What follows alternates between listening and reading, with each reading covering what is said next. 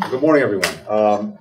Before we begin, let me just take a moment to again welcome the safe return of Mark Furis, an American Navy veteran who spent more than 2.5 years in captivity in Afghanistan. His return is the culmination of many, many months of tireless and effective work by so many colleagues in our government.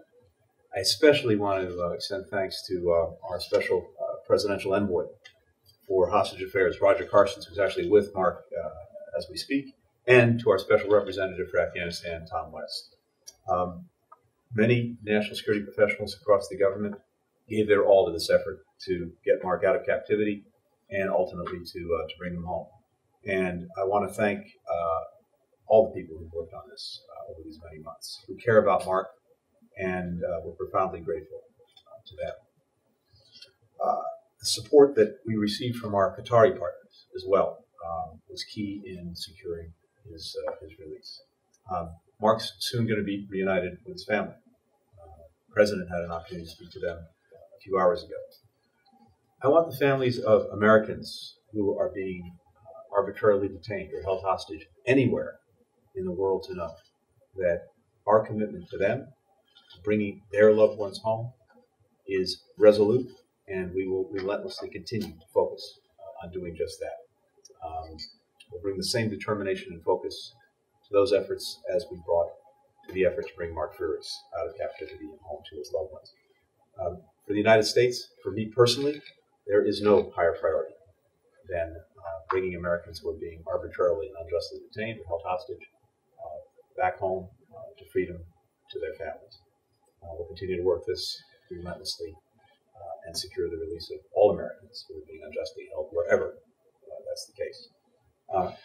We mean what we say. Mark's family had my word. Every other family has my word as well. With that, I also want to say how pleased we are to be with some extraordinary colleagues today.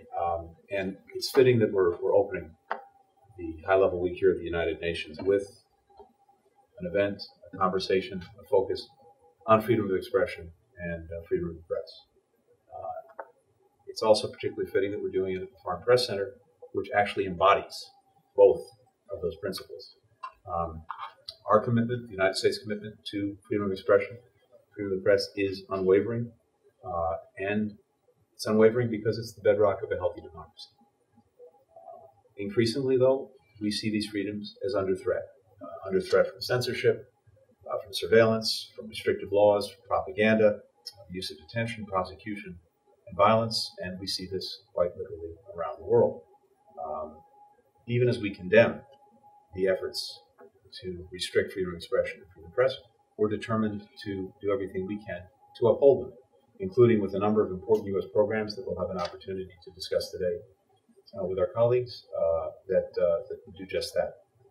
But let me conclude by saying this: virtually everything that we're doing here this week at the United Nations, the issues that we're putting a spotlight on, from food insecurity to climate to global health, we couldn't do this without the information, the illumination that freedom of expression and freedom of the press bring to these and every other challenging issue around the globe. The work of the United Nations, the work of our own foreign policy and diplomacy would be dramatically undermined in a world where freedom of expression and freedom of the press are under threat, under challenge, and decline. So we have a real stake in upholding these principles and defending them against those who seek to dilute them, diminish them, eliminate them. Mostly, I'm anxious to hear from all of our colleagues who have, in various ways, shown extraordinary courage in upholding these principles around the world. I'm anxious to hear from them, their experiences, and their ideas for what more we can do to support, defend, protect freedom of expression and free press. With that, I thank you.